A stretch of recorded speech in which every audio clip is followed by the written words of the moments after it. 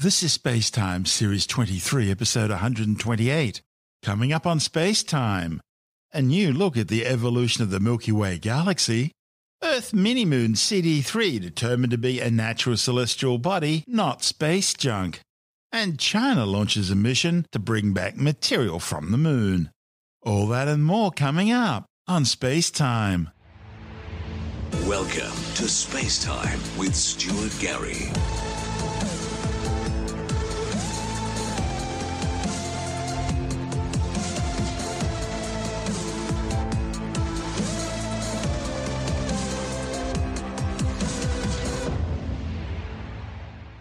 Some hypotheses on how the Milky Way formed are about to be rewritten following new discoveries about the behaviour of some of its oldest stars.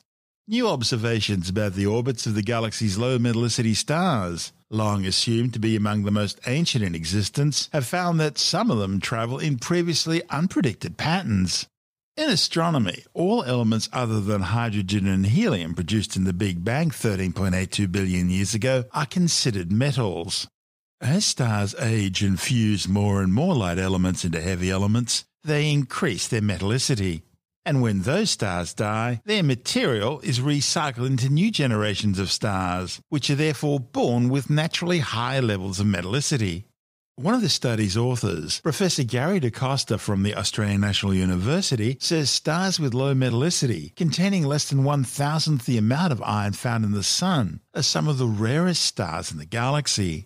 Previous studies have found these stars are almost exclusively found in either the galactic halo that surrounds the galaxy or in the galactic bulge, the region around the galaxy's centre. While studying some 475 of these low metallicity stars, DaCosta and colleagues were surprised to find that a significant number, about 11%, weren't orbiting in the halo or bulge, but in the Milky Way's disk, following an almost circular path similar to that of the Sun.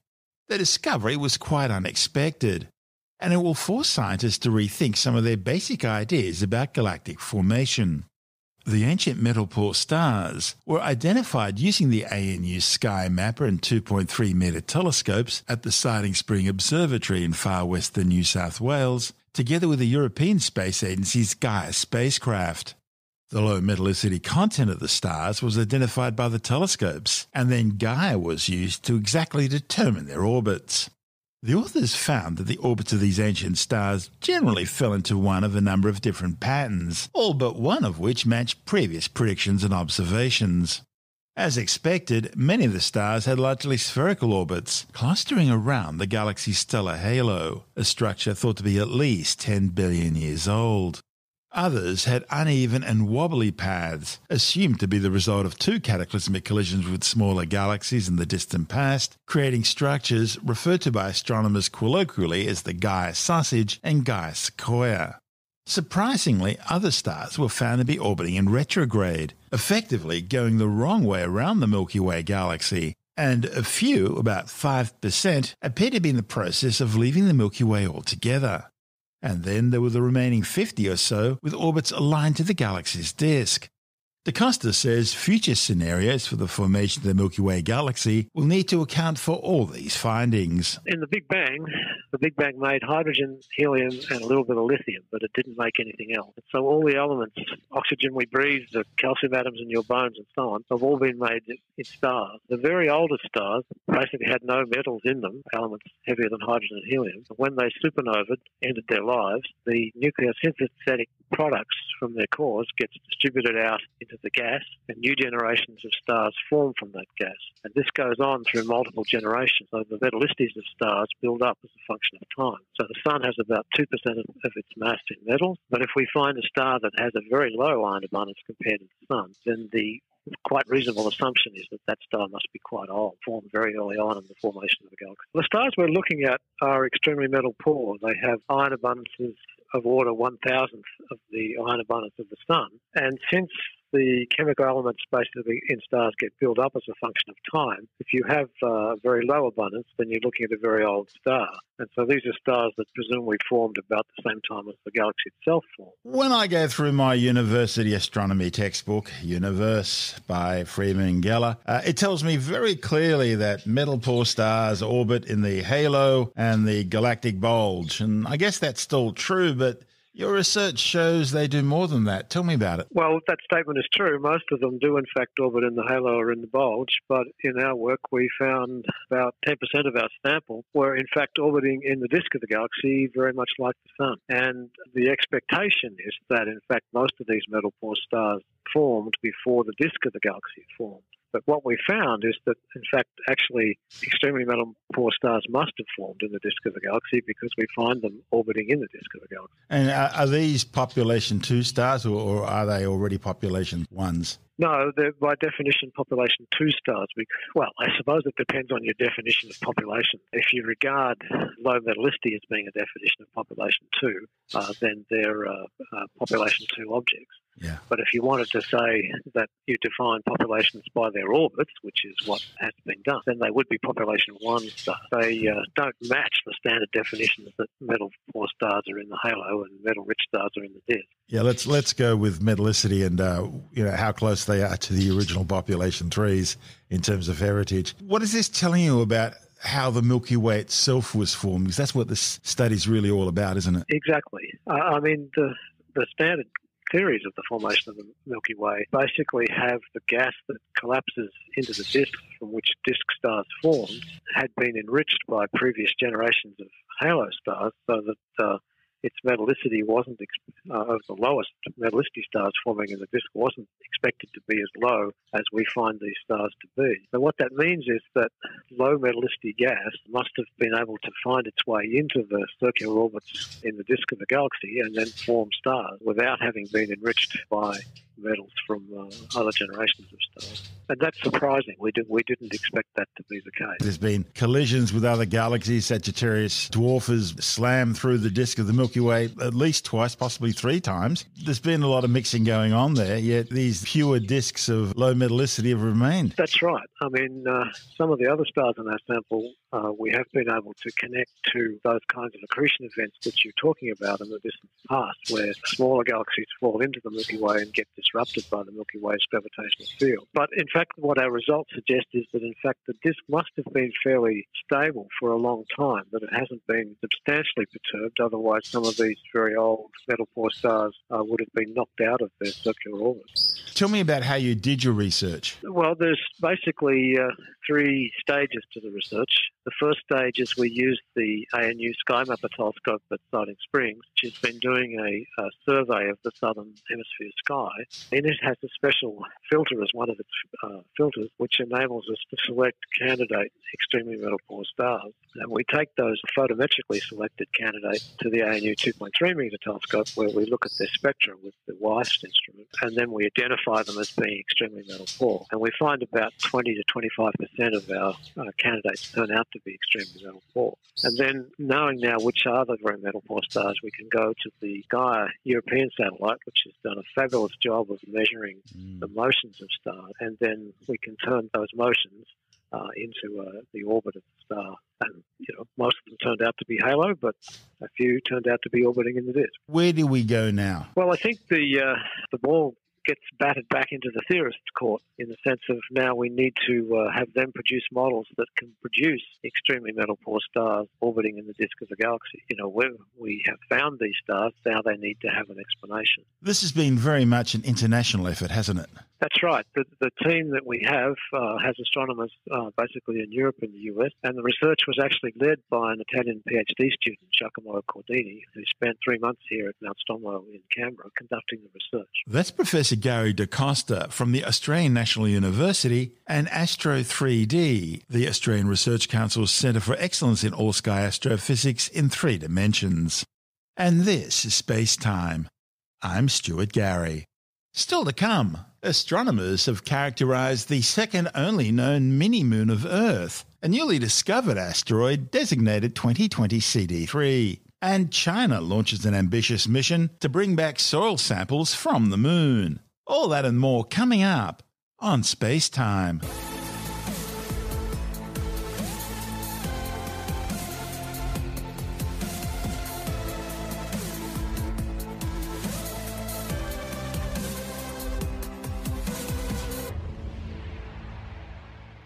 Astronomers using data collected by the 4.3-metre Lowell Discovery Telescope have helped to characterize what is the second known mini-moon of Earth, a newly discovered asteroid caught in Earth's gravitational pull, which has been designated 2020 CD3.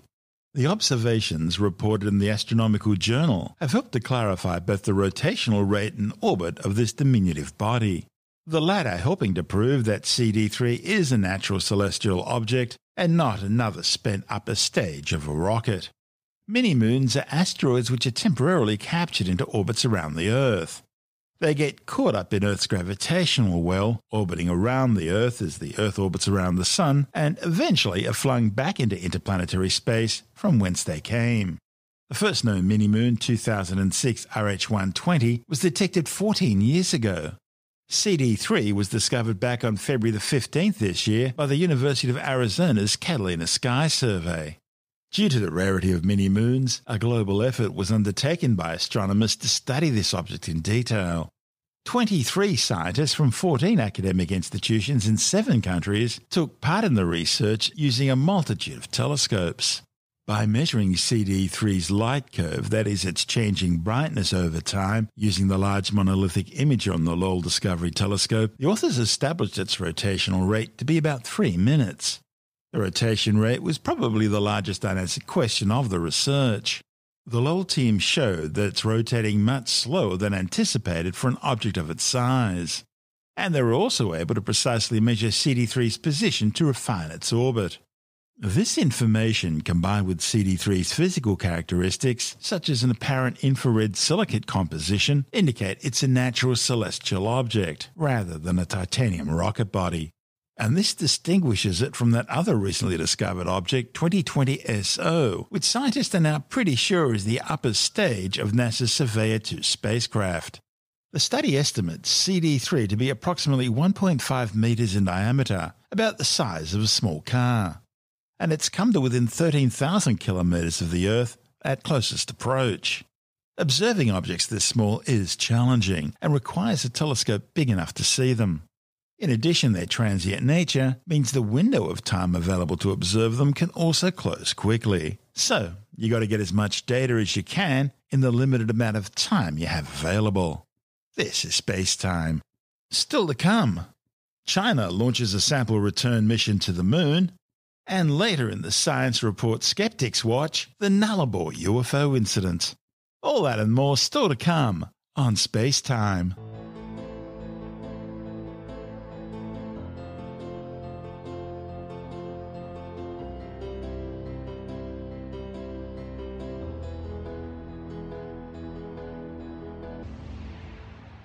Following in the footsteps of the United States and the former Soviet Union, China has launched a mission to bring back material from the surface of the Moon.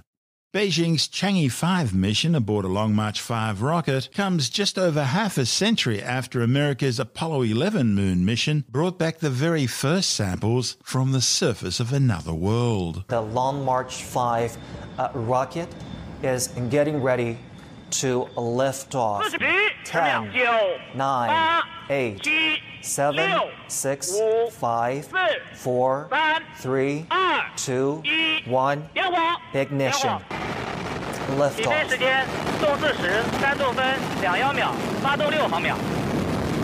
The 4 boosters provided 90% of the thrust during the liftoff. So on this stage, mainly the thrust is from the 4 boosters. And after pitch over, the next critical step will be the separation of these 4 boosters. Yes.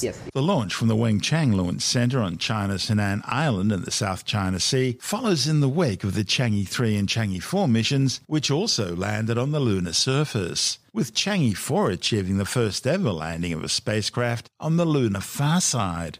Once on the Moon, Chang'e 5 will spend 14 Earth days drilling down to 2 metres below the surface. It will then use its robotic arm to collect up to 2 kilograms of rocks and regolith for return to Earth. To do this, the samples will be transferred into an ascent module mounted on top of the landing module. This will then be launched back into orbit, where it will dock with a return module for the journey back to Earth. The mission will only remain on the lunar surface for a single lunar day, 14 Earth days. That's because the lander lacks the radioisotope heating units needed to withstand the Moon's freezing nighttime temperatures. The European Space Agency is assisting China with this mission, providing ground support using its network of satellite communications dishes. This is SpaceTime.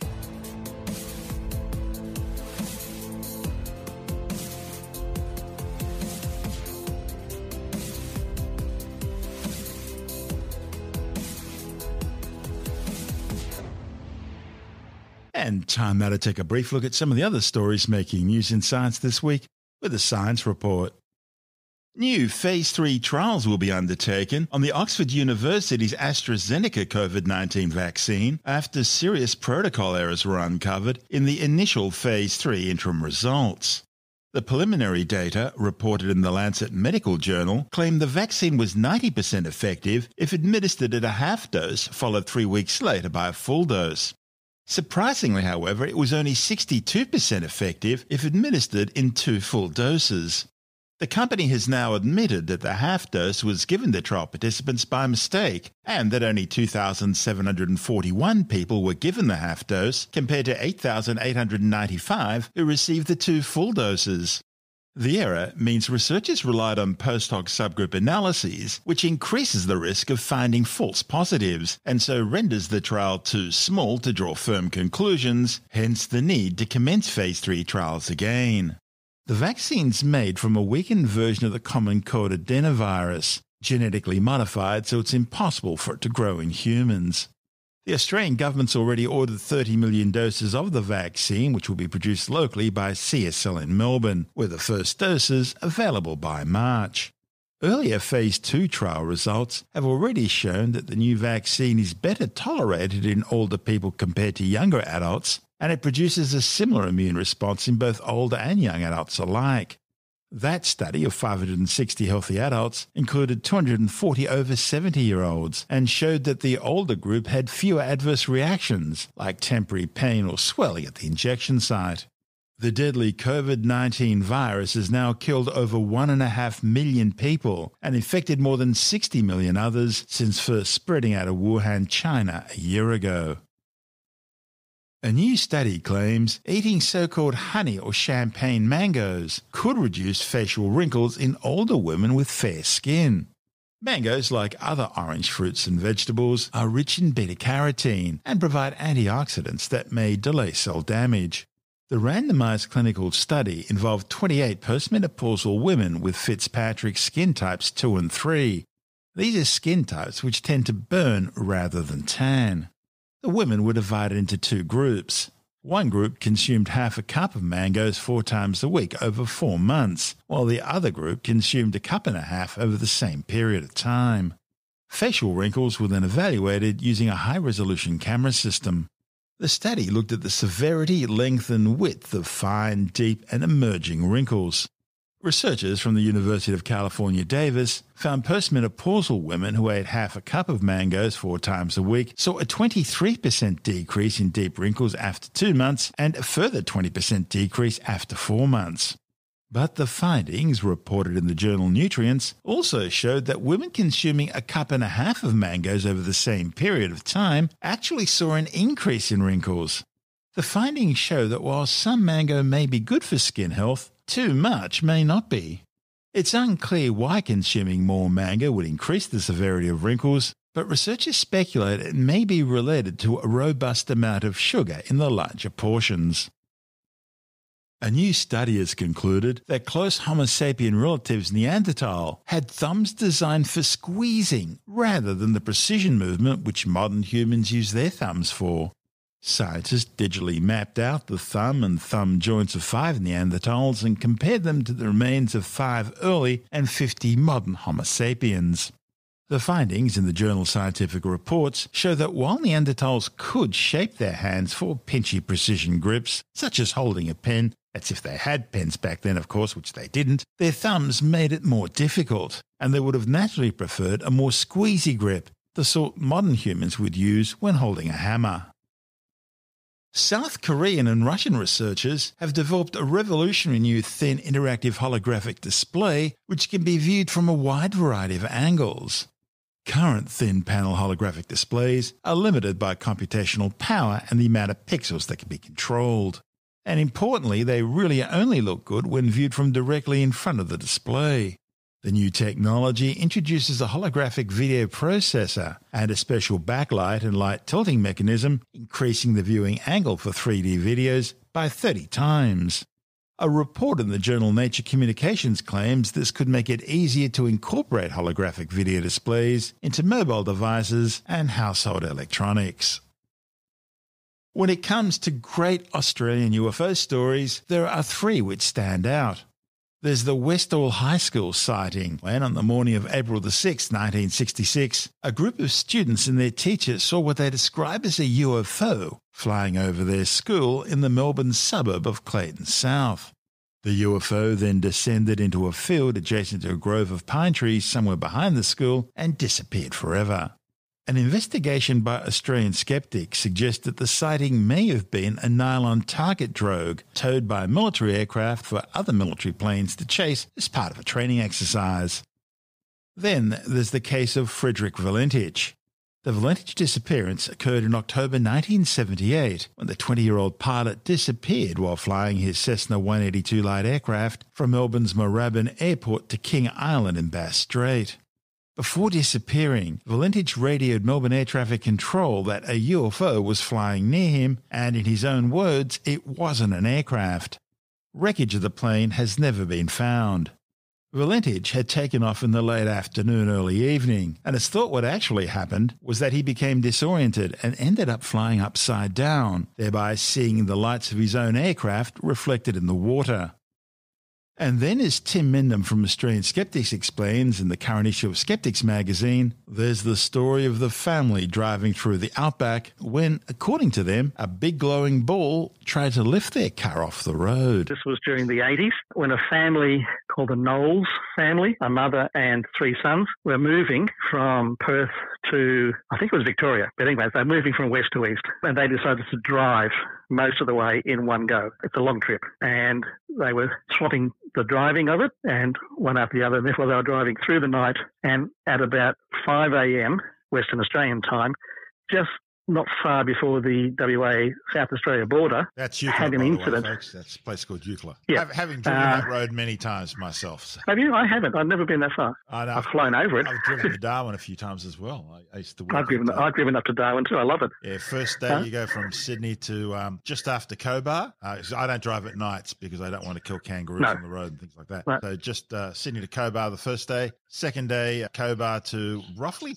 Pimba. And then the third day, you make it north of Alice Springs, almost as far as Barrow Creek. And then the fourth day, you motor into Darwin. Lovely. So we did that same route. We went out through Broken Hill, down through the Clare Valley. That barrier highway is incredible, isn't it? It's fabulous. Except when you do it at sunset.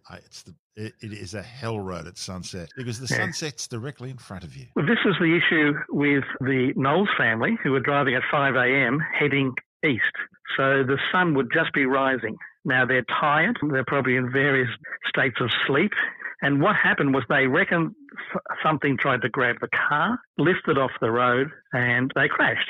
They didn't crash badly. They would just run off the road, basically. And they came in and a tyre blew. Either they managed to get into a place called Mundrabilla, where there's a roadside station, or someone came out to see them. I'm not quite sure which. So this story was elaborated on suddenly from fairly flimsy evidence. They saw lights.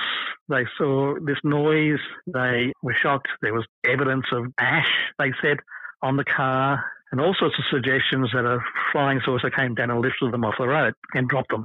Obviously, either it was too heavy or they weren't particularly interested. That got picked up by the media the tractor everywhere. Didn't work properly on the UFO. Is that the idea? A Ford Telstar. How heavy is a Ford Telstar with 4 people in it? Well, the giveaway's in the name Telstar, isn't it? Yeah. Yes. So then people came out to see it. The local constabulary had a look at the vehicle, the tyre, etc. They collected some material. Initially, that was supposedly sent to police forensics in Adelaide, I think, and they assessed it. And because a lot of the UFO groups grabbed onto it, and they were UFO research groups, and they wanted to have a look and talk with the family. The media wanted to talk with them. Several did. Several did rather rudely, actually. The family were probably genuine in their belief. There's no indication that they were making it up. But the problem came down to interpretation. And the suggestion was lights hitting them in the face, the driver, rising sun at that time, and they're heading straight. Sleepy, west to east, ran off the road, fell asleep at the wheel, ran off the road, burst a tyre. Local police who reacted to the story about this ash being taken out for analysis said rubbish.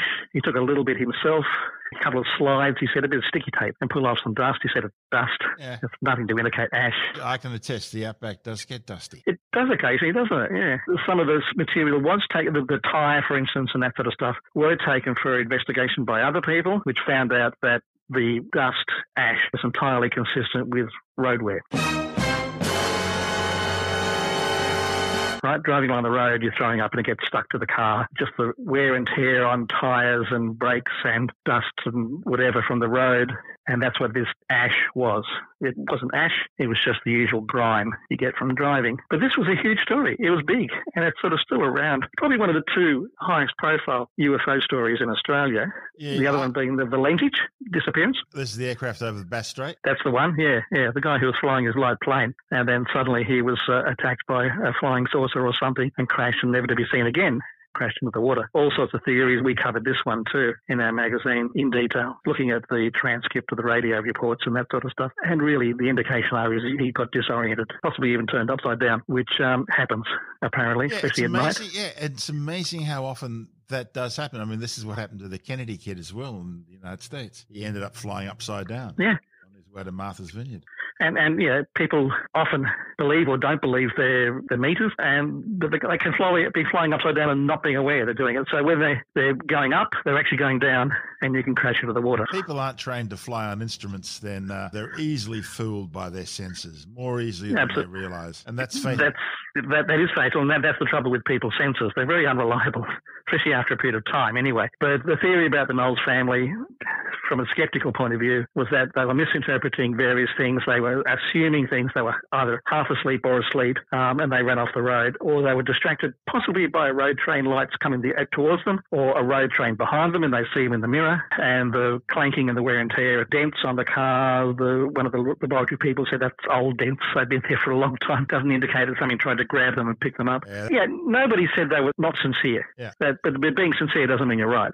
I guess the only major other UFO story that I can think of in Australia would have been the one about the UFO that rose near the school in Melbourne. Yeah, I must admit it's not one I know a lot about, but we have some people, including one of our guys in Melbourne, who's an expert on that, and he's spoken about that particular case, and it was sort of ending up being a case of, I don't know if this is sort of politically incorrect to say schoolgirl hysteria, that they built up with each other the story and the scaredness of it all, and it just became, they all believed it, even those who didn't see it, and that, it was an interesting story. This sounds a bit like the Mandela syndrome. Yes, the Mandela syndrome, where people sort of were either there or they believe that he died in jail when he didn't. That's Tim Mendham from Australian Skeptics.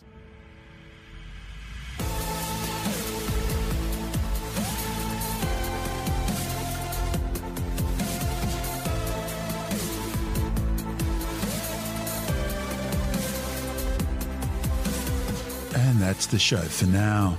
SpaceTime is available every Monday, Wednesday and Friday through Apple Podcasts, iTunes, Stitcher, Google Podcast, Pocket Casts, Spotify, Acast, Amazon Music, Bytes.com, SoundCloud, YouTube, your favourite podcast download provider, and from spacetimewithstuartgary.com. SpaceTime's also broadcast through the National Science Foundation on Science Zone Radio and on both iHeartRadio and TuneIn Radio.